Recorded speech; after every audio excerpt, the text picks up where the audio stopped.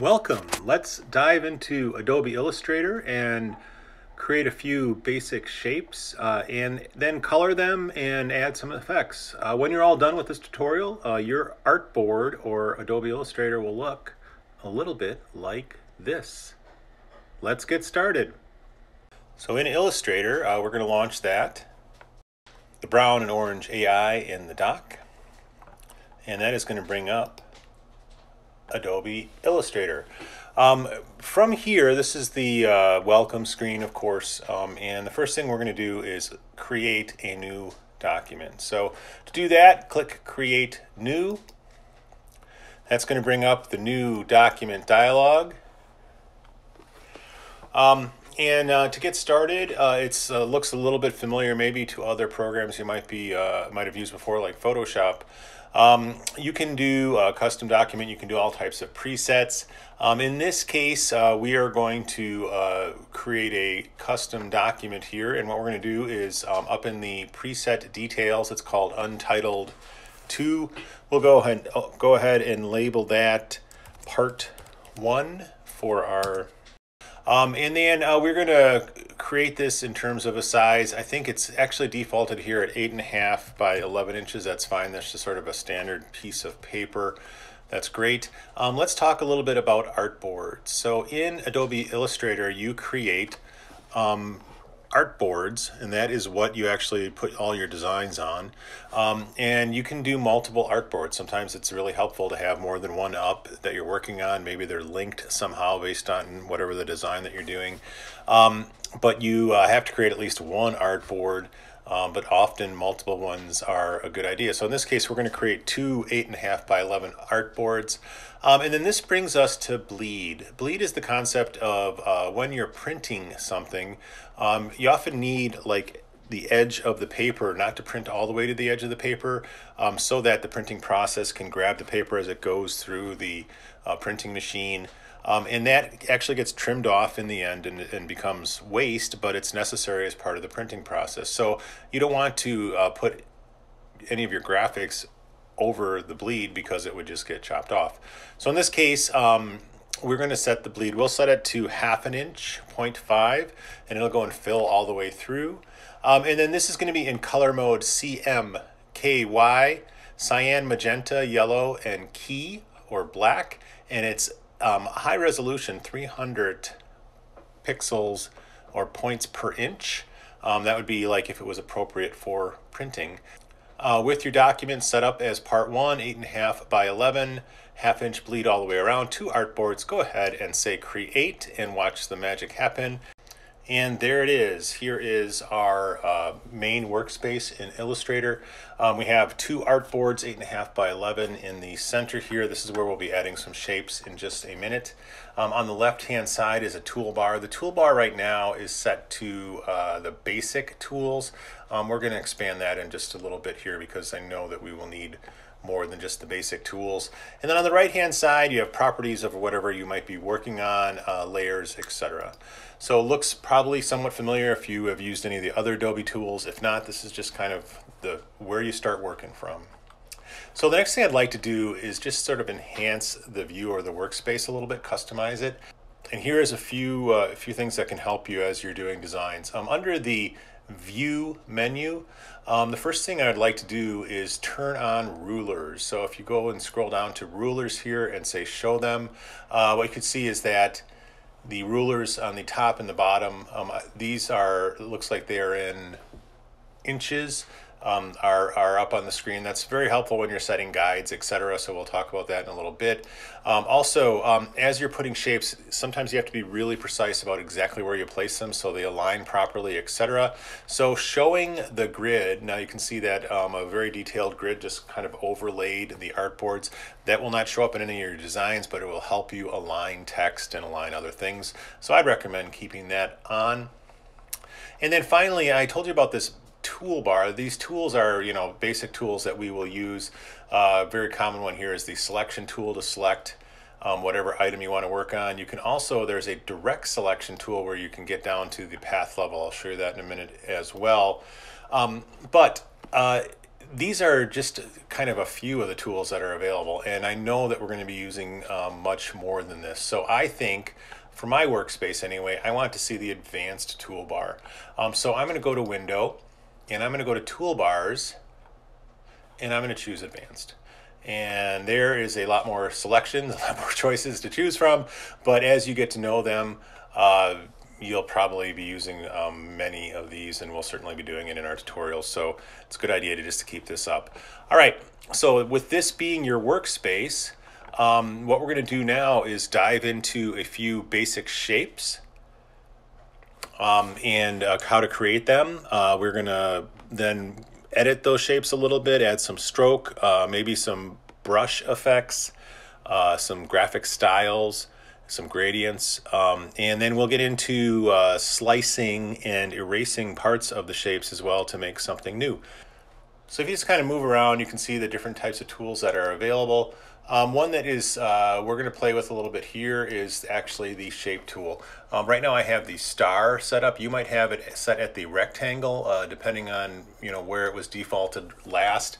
But you can see there's all kinds of basic shapes that you can draw in Illustrator. We're going to use each one of these in terms of the rectangle, ellipse, polygon, and star.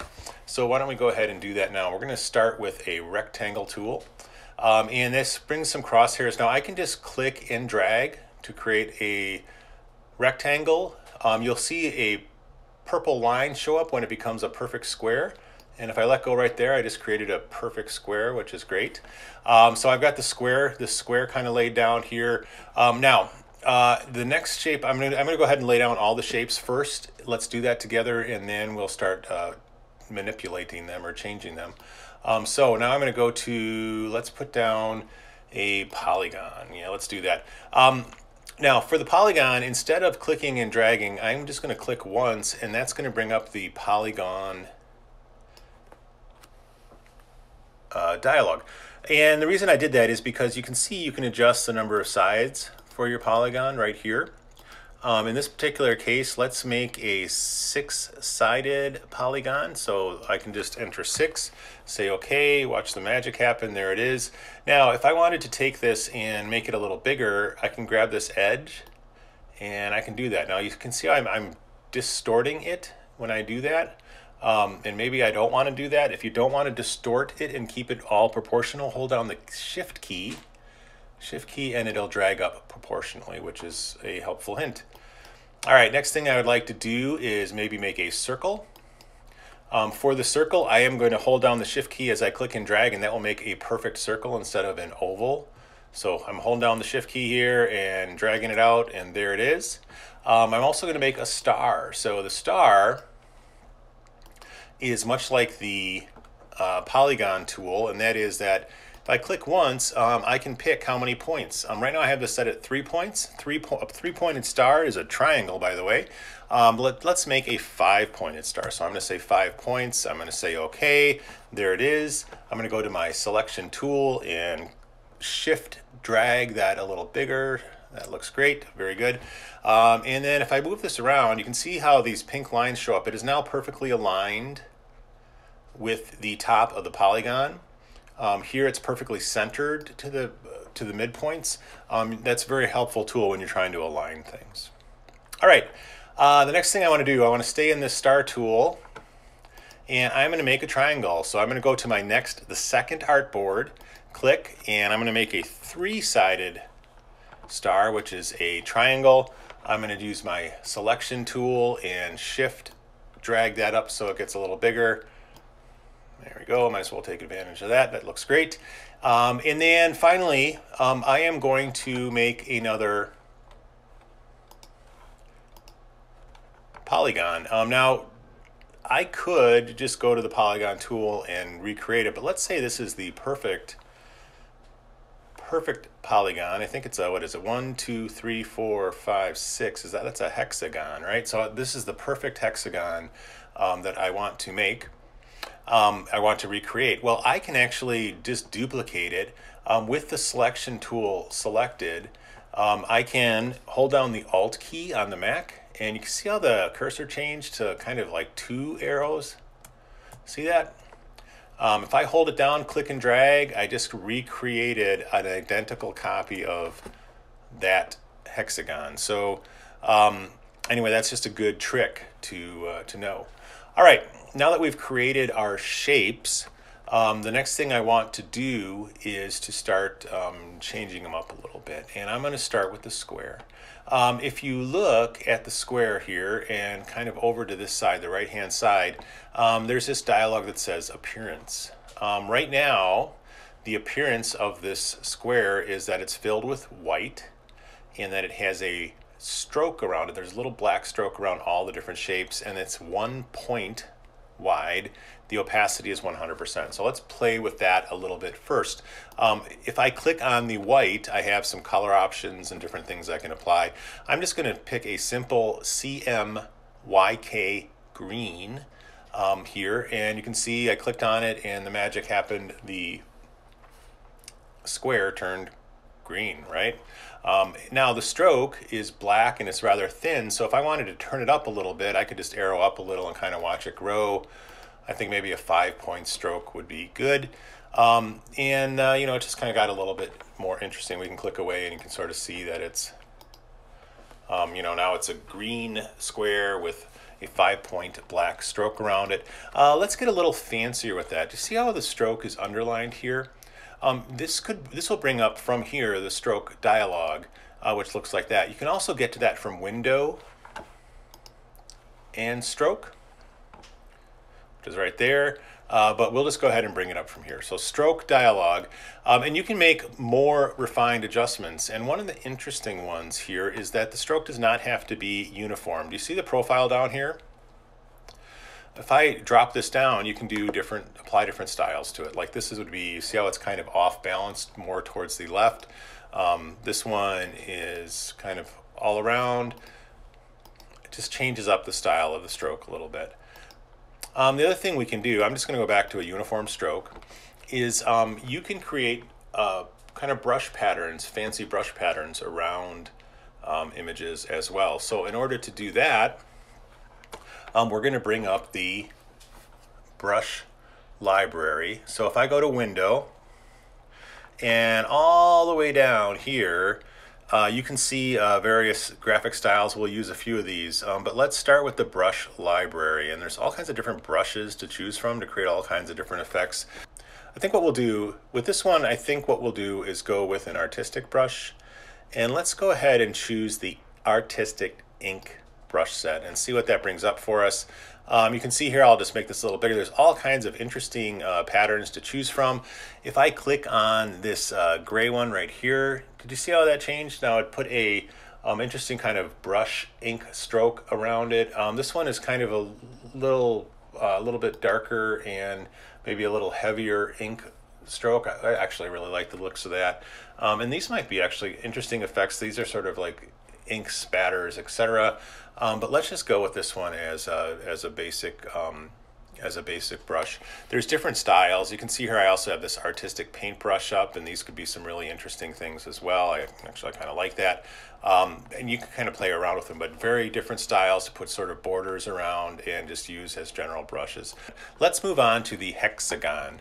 Now for this one, I am going to color it using a graphic style. And the first thing I'm going to do, just to show you how to do it, is I have it selected under fill.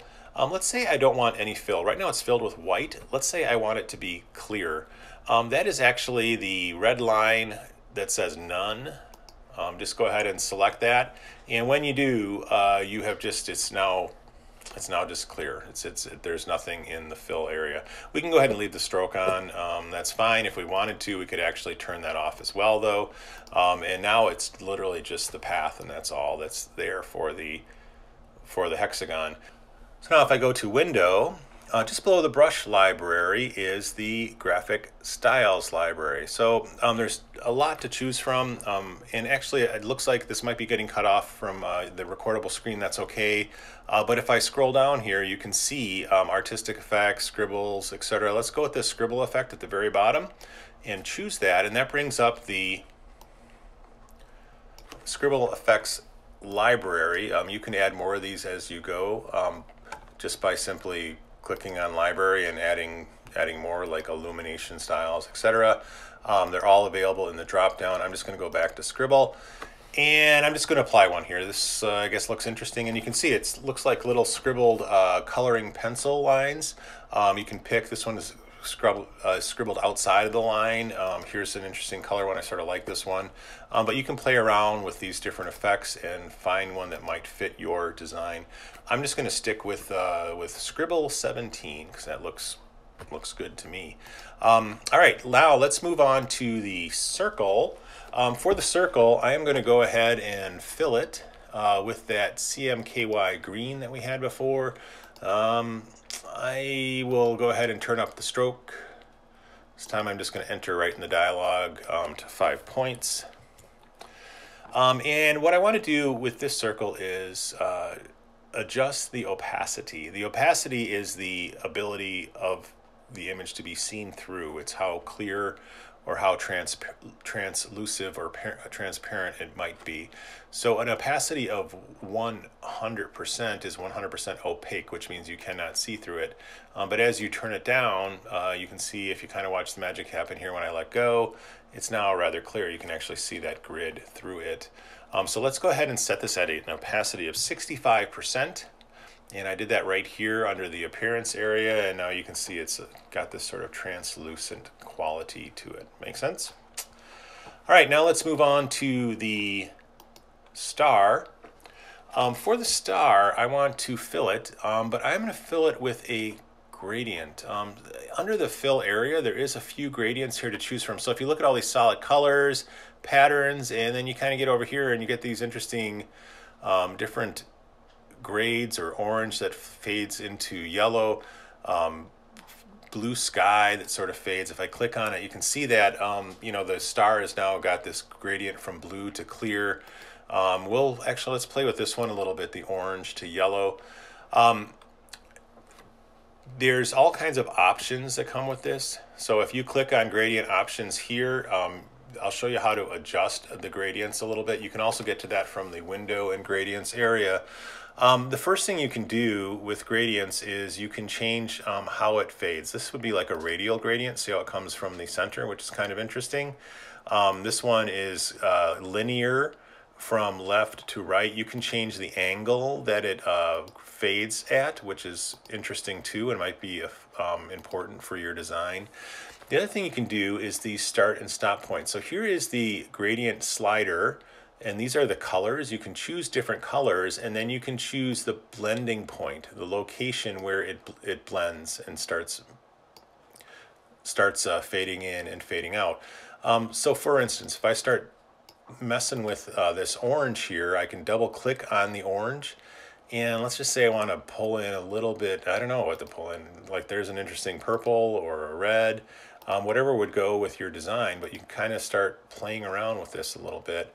And seeing that you have an infinite number of choices to pick from. I'm just going to stick with a simple, like that red right there. It just, I don't know, looks good to me.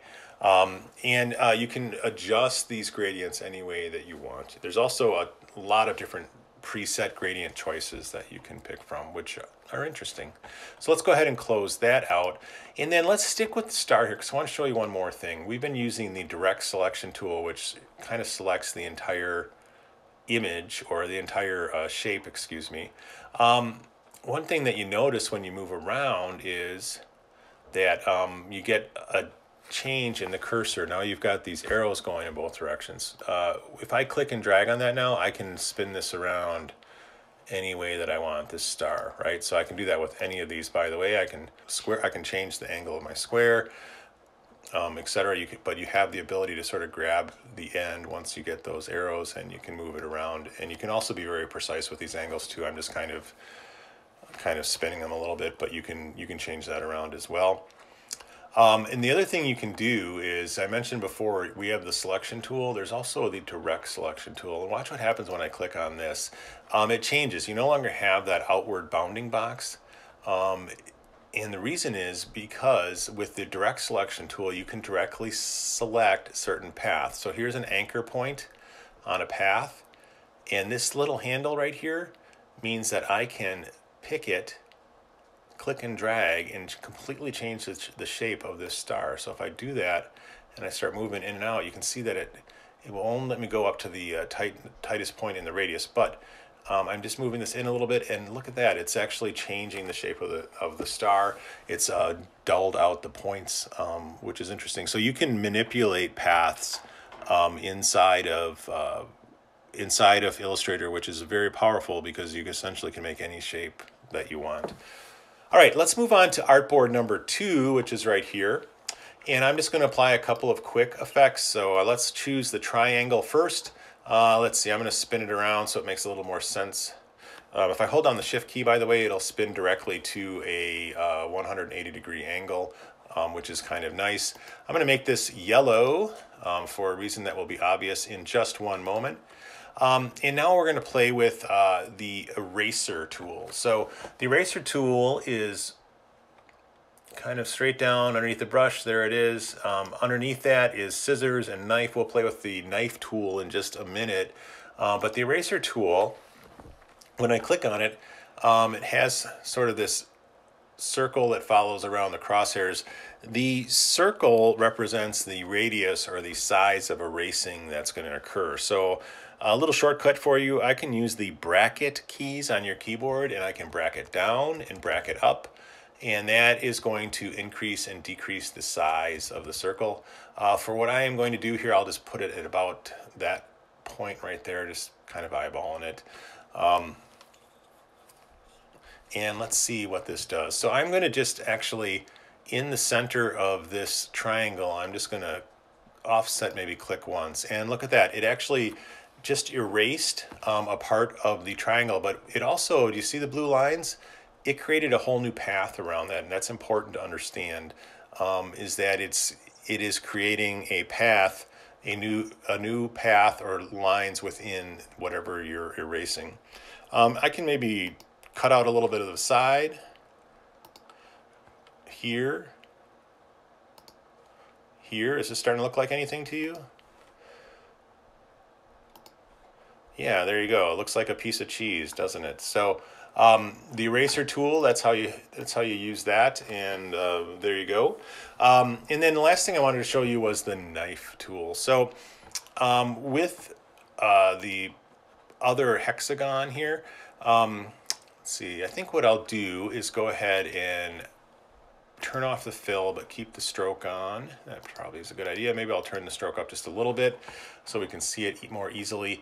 I want to use the knife tool to sort of slice up the shape. So to do that, underneath the eraser tool, click and hold down for a minute. Here is the knife. There's all kinds of different ways to divide up shapes and subtract them, etc. I'll show you how to do that in future tutorials. But for now, let's just slice up this hexagon a little bit. And to do it, all I'm going to do is click and drag through it. So I'm going to kind of go click and drag here. Boom. Just sliced it up, right? Click and drag here. Boom. Just sliced it up. And maybe I'll just do one more for fun like that. And I sliced it up. So now what can I do with this? Well, actually what you can do with it, with the selection tool selected, is you can click on a path and you can actually separate it. So I'm just going to use the arrow keys to do that because I don't want to separate it too much. Click on a path, and now they're actually their own separate shapes, which is kind of interesting. You can use that a lot of different ways as you're making designs. The point is, or the interesting thing about Illustrator is, with just some of these simple tools, you can literally create just about anything. I mean, detailed characters, detailed logos. There's just an endless number of things that you can do just by knowing that you can manipulate these shapes in so many different ways. So now this is interesting. I just went ahead and separated all these shapes. And what I'd kind of like to do now actually is color them. There's a few different ways to do that, by the way. But one interesting way to do it is if I go ahead and just click and drag and select this entire area. The reason I need to do that is I'm about to use something called the live paint bucket. And the live paint bucket, if you're going to paint something, needs to know what sort of the boundary area of it the object that you're going to be painting in. So I just selected all those items, and I'm going to come over here, and it can be a little tricky to find this one. But there's a live paint bucket. It might be under the shape builder tool if nobody has used this before, so it might look like that. But anyway, click and drag down. Here's the live paint bucket. And the interesting thing about the live paint bucket is, if you just look at it for a second, it looks like a paint bucket.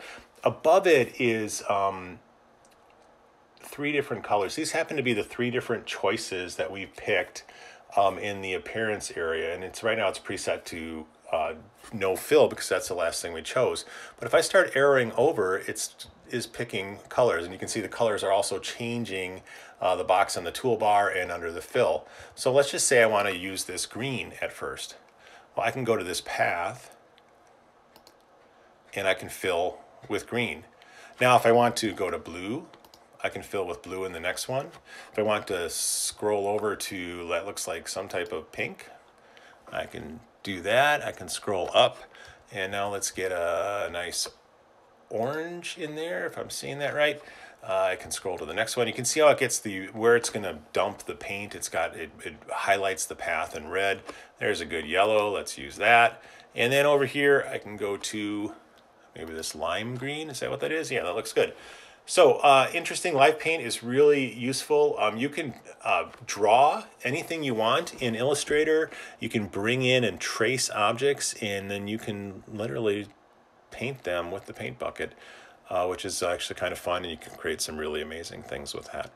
Okay, so in this first tutorial, we learned how to insert shapes into artboards, manipulate those shapes, and kind of color them, add effects to them, and to change them up a little bit. Thanks for watching.